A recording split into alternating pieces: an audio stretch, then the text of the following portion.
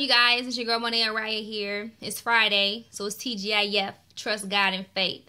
And today I just want to talk about, staying faithful through the storm, through the clouds, through the darkness, through the process.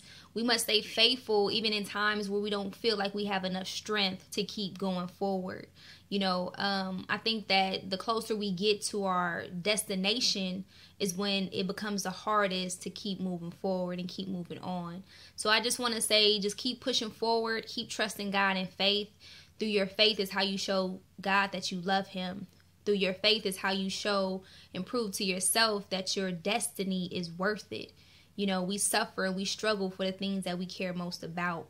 And I just want to say, just keep moving forward. When I get on here and I recite these poems, or I come on here and I just say, a word of encouragement, is because I'm going through the same thing also, and hoping that what I'm going through, someone else may be going through, and we could build and get through it together as a